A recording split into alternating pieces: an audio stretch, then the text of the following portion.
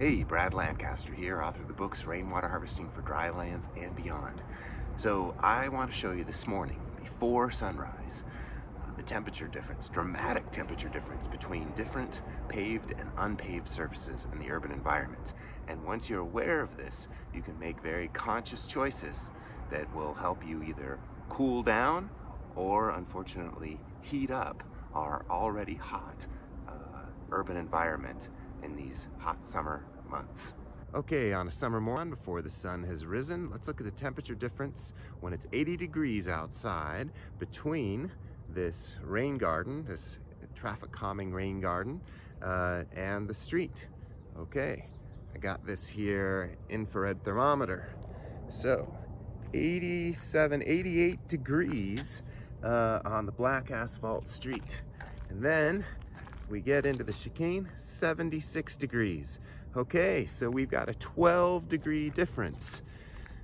This is hotter than ambient temperature. This is cooler than ambient temperature. This is heating us all night long. This is cooling us all night long and into the day as well. Well, I know what I prefer, this sweet stuff.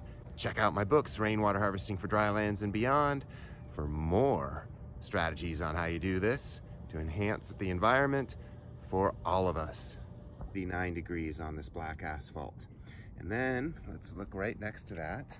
We've got this concrete driveway, and the temperature of the concrete is similarly 88, 89 degrees. And then right next to that, let's look at this dirt walkway. And temperature there, 79 degrees. So basically ambient temperature. So this is why I do not want to pave any areas not needing pavement.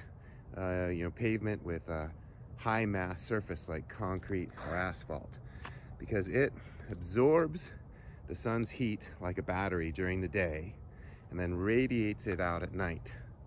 So all night long, these paved surfaces are radiating more heat into our nighttime environment, heating us up even more, making for uncomfortable nights of sleep.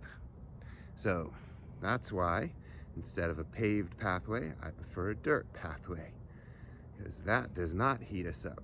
And when it rains, the water can more easily infiltrate instead of drain away and dehydrate us. Let's collaborate with living systems and what we already have freely at hand.